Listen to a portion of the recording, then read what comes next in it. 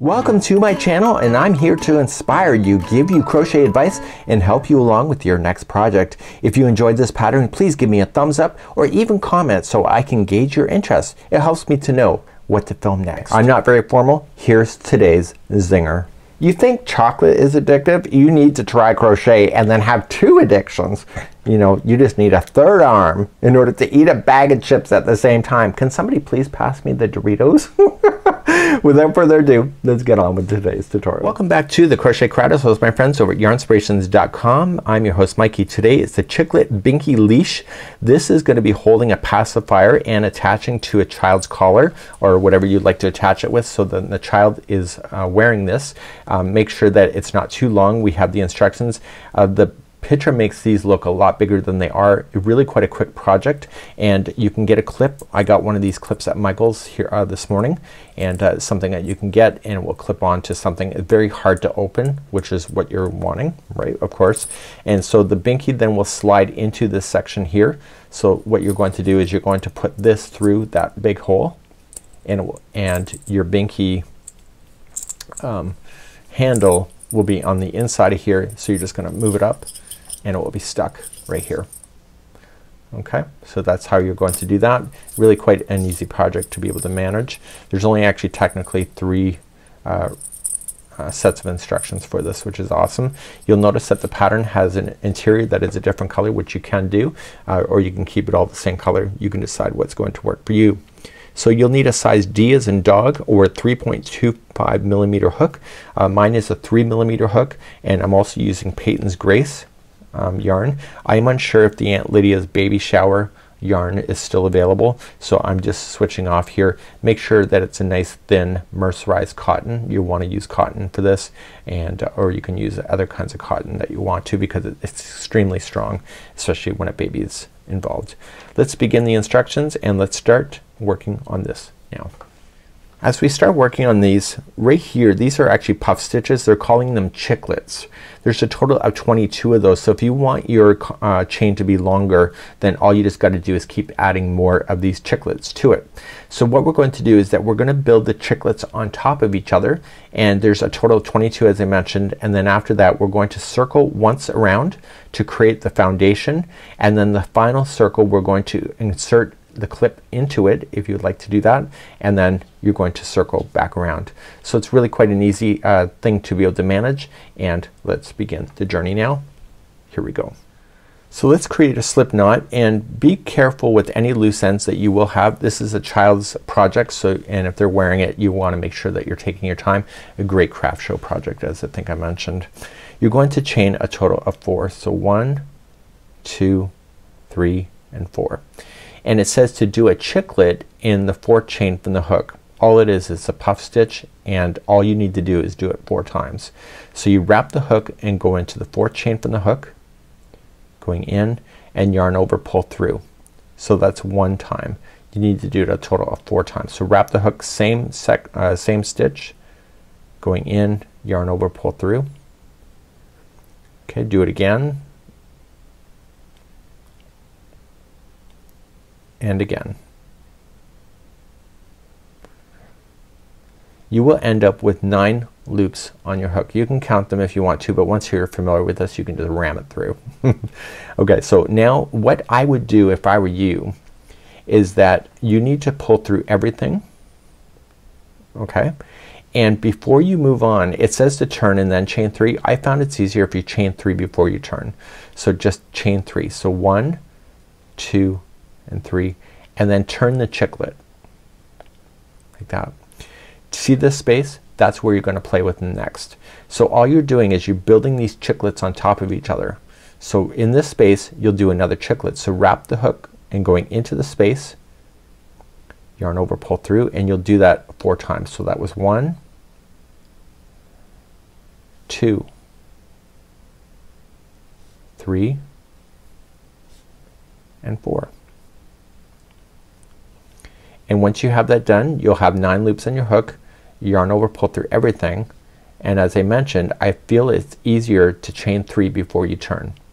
So you can decide what you want to do. So 1, 2, 3, and then turn. Now you're gonna build the chiclets on top of each other. So just open it up and you see this space right here, that's where your next chiclet is going to be. So in, and do that 4 times. So you will see a total of 22 chiclets by the time it's suggesting for the pattern. So yarn over, pull through everything, then chain 3, 1, 2 and 3, turn your work, and now you're gonna see the chiclets starting to build up onto each other in a diagonal format. So, do you see that? Or a zigzag format. So then let's do another chiclet.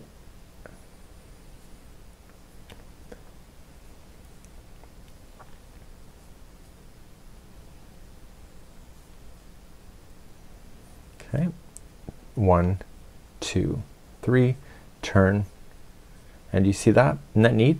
So what I want you to do is keep building your chiclets on top of each other until you can count a total of 22 of these, and that's where I'm gonna pick you up next. So once you can count 22 chiclets, again, if you want to make this longer, this is not as long as you think it is. So if you want to make it longer, you can just continually add more chiclets and just adjust, and it's very fully adjustable.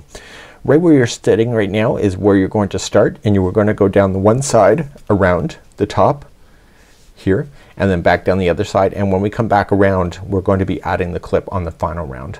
So right where you're sitting here, this is going to start our edging, and we're going to begin the first round. So right now I want you to just chain 5. So 1, 2, 3, 4 and 5. Just to know, after the chiclet was done I never chained 3. That time I just pulled it through. Now I want you to come into the space. See where this chiclet's sitting? Come into this space and single crochet. And then that's gonna be your marker every time you're coming in.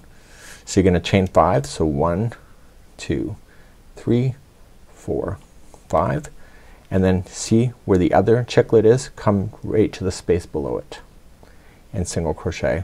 And you're gonna work all the way down your side doing that. That's why you can change the size of this no problem. So 1, 2, 3, 4, 5, and then come into the next one. So please go all the way down, and I'll meet you at the base of this because we need to create that large loop where the binky handle will rest inside.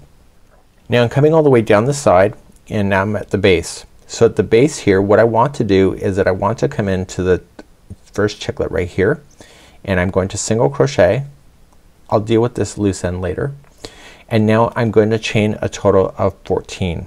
So this will create a large loop. So 1, 2, 3, 4, 5, 6, 7, 8, 9, 10, 11, 12, 13 and 14.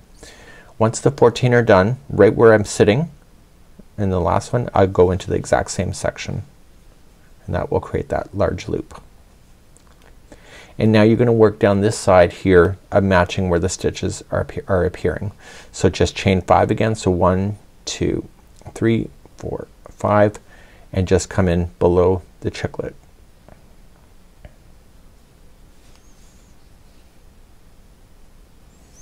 And then single crochet. Make sure you keep things nice and tight.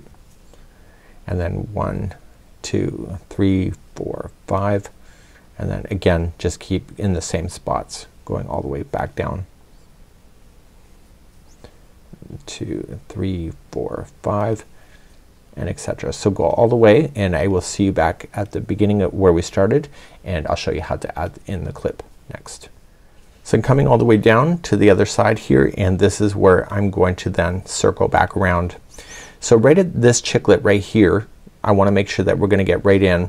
I want you to get your clip ready, and so your clip will then have an open hole, and it may look different than this, but this is what we want to use. So when you go through, you're gonna place in 6 single crochets that will go through this plus the clip at the same time.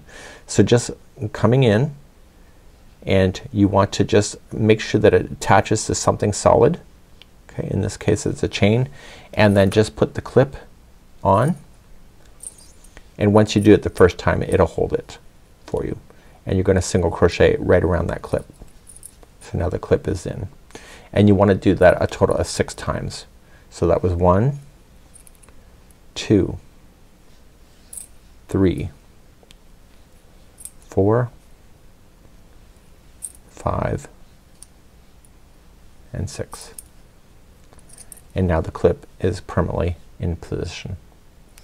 Now each one of these chain 5 spaces are going to have 6 single crochets in each, except for the big one at the end. So just start going around into the space. So 1, 2, 3, 4, 5 and 6, and as soon as that 6 is done you jump to the next space and apply 6 single crochets. So do this all the way down the side and then I'll see you in that big loop in just a moment. Once you get all the way to the large loop, in the large loop you're going to have 18 single crochets around that large loop. So we have 1, 2, 3, 4, 5, 6, 7, 8, 9, 10, 11, 12, 13, 14, 15, 16, 17 and 18. And once your 18 are done, just skip to your next space and those are your ones with the 6s in. See this loose end? You can put it around that and it will get trapped underneath those stitch work. So you want your 6 single crochets then in each of these chain 5 spaces all the way back to the clip, and I'll be right back in a moment. So I'm getting back to where the clip is and I'm just going to slip stitch it into the first single crochet that I started with. Now you are going to want to take your time, especially with your loose ends, to be able to hide those in, and you want to make sure that they get hidden in the fact that they will not pop out on you. So just pull it through and turn it to the back side. So any loose ends that you have, I'd recommend grabbing your tapestry needle for sure. Like I don't even think that should be negotiable, especially when a child is involved. So just take it through the back of the project and just feed this through the underside of the stitches. And you're gonna go through once, and when you pull on it, don't change the shape of the project, but just make sure it's taut, and then going back to where you came from. That's the second time, and then finally you're gonna do it one more time. 3 times is a charm. You'll want to do this with any loose ends that you have. And the further that you bury it, the more unlikely that it will pop out on you. So you're just gonna do that, and I'll do that with any loose ends that I have. So I have the one over here and that I have to do that with, and this would be how you would do that. So I've already done this off camera, and that would be your Binky leash, just like you see. So what I would do is spray it with some water and just lay it flat and let dry, and then when it's in use you put your pacifier handle here and then you'll just feed the one side through the other. So it's like applying a luggage tag to a handle. So you'll feed that through and that will trap that pacifier handle in the loop, and then the other side then will attach to a child's collar or wherever you need to attach it to, and therefore you should never have to lose your Binky. So that's it for today. We hope that you enjoy, and I'm Mikey on behalf of the Crochet Crowd as well as my friends at yarnspirations.com. Have a good one, and we hope to see you again real soon. Bye bye.